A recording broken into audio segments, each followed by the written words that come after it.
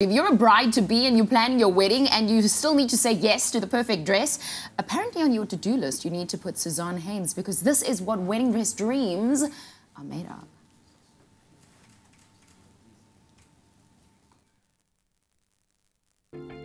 Joburg-based designer Suzaan Heyns founded one of South Africa's most intriguing fashion labels. Her unique designs could be described as architectural, sculptural, or even wearable art. Though her avant-garde collections have received much acclaim internationally and locally, it's her exquisite bridal gowns that I'm here to admire.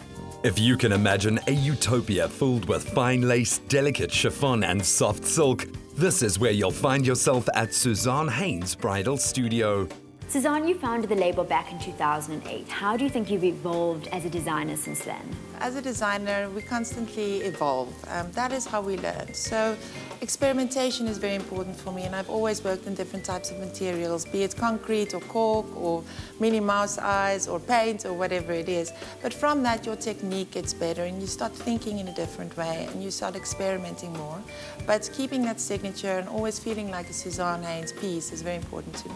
And what encouraged you to extend the ready-to-wear and the couture business into bridal? I never set out to be a bridal designer. For me, I wanted to always kind of play and experiment. People started saying, but can't you make me a wedding dress? And I thought, but why not? You know, of course I like to design. So the more I started doing wedding dresses, the better I kind of became at it, and the more people started knowing that I do wedding dresses. And you get to make beauty, so why not?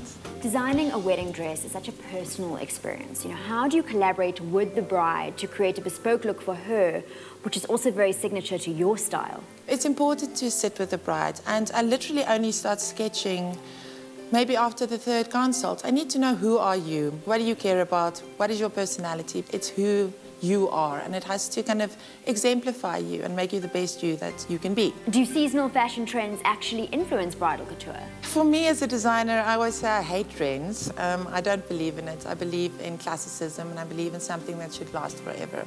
But there are certain trends in bridal. For instance, there might be a little bit more of a slant towards vintage, or there's no more veils. But I believe that it should be classic, it should be relevant. In 40 years, when you look back, you should still look beautiful.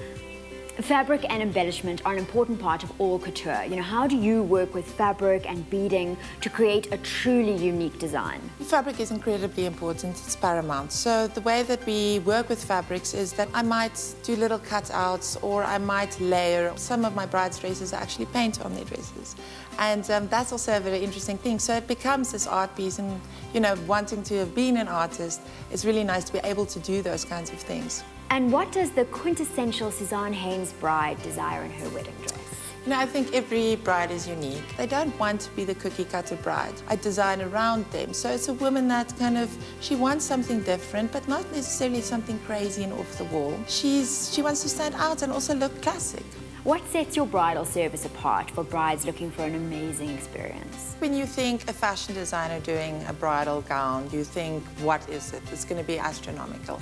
And I believe that these gowns should be accessible. We work within your budget, and I think that doesn't happen very often when you go to a designer. You try dresses on, you choose a fabric, we look at existing silhouettes, and then we work together. So that it's just a beautiful place to actually come and play. You know, I want the girls to come and play, try things on, and just have a lot of fun.